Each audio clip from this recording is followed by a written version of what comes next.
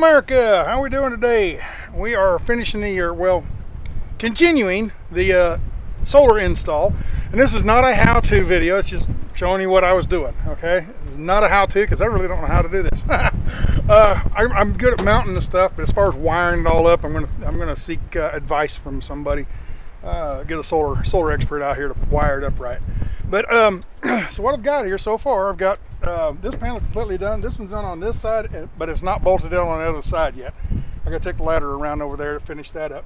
What I've been doing here is, oh, if you can see this or not, yeah, right here. Okay, these are those angle brackets that I had made.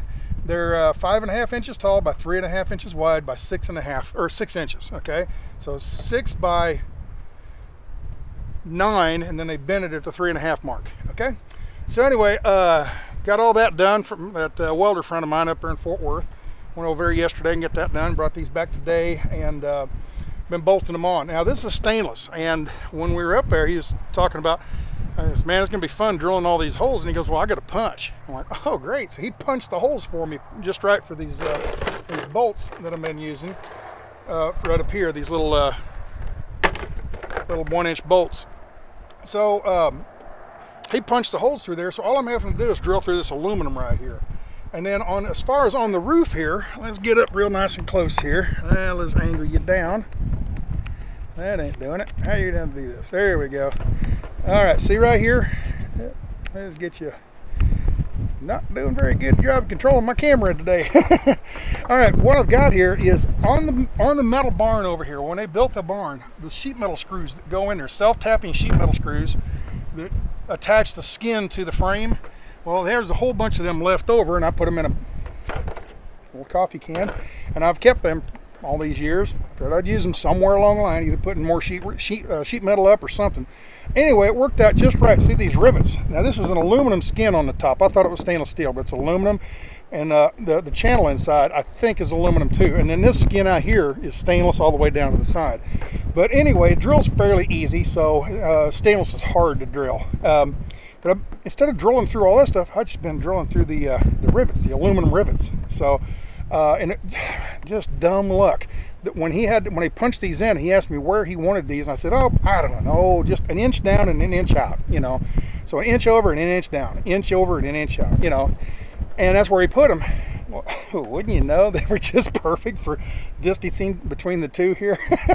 Every other rivet is the same distance as these screws here. So that worked out great. And then after I drill the rivet out, I put the self-tapping screw in. I screw that in to make a thread, and then I screw it back out. Then I get my die core. This is your die core lap sealant. I get some of that, and I squirt just a little bit down in the hole, and I put a little on the, where's another screw out here? There we go. Now these screws, if you don't know, they have a little rubber washer right here on the inside. There's a screw head and basically a screw washer built in all together, and then there's a rubber washer right there. So when I'm screwing these down in there, it's pushing that sealant down in that hole, so sealing that pretty darn good.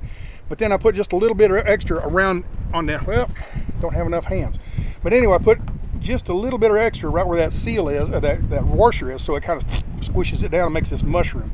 So I don't have to go along with this and just make this big old mess of blob, you know, and I'm pretty sure it will seal good. So with that, that's the brackets, and just there's not even mounted on the other side, and they're just solid as can be. So I was worried, being that this metal was this high, that the wind would make them, you know, flutter back and forth, that they would shimmy back and forth. But I don't think they're going to do that. So all's good. Now I'm going to put another one over here, and then up there where the the satellite TV is, I'm going to take that off and put one up there. So I'll have 4 of them up here. Now, by the time you guys see this video, I will probably already have it all mounted and wired and hooked up. But just in case, 300, 300, 300, 300. It's 1,200 watts, and I think this cable can do like 30 amps, and I think two of these solar panels is close to 30 amps, you know, 15 each or something like that, because they're 300 watts and all that. Anyway, I don't know enough about the electrical part of this, so that's why I'm going to find an expert on this. And there's a few solar installers around the Dallas-Fort Worth area that put solar on roofs and stuff on residential. And I think I can call them and say, hey, if I drove my bus up there, would you wire the thing up for me? I'll have all the wires run, just hook them up right. So what I'm thinking is I'm going to need to put these two together in parallel series. I can never keep the two straight.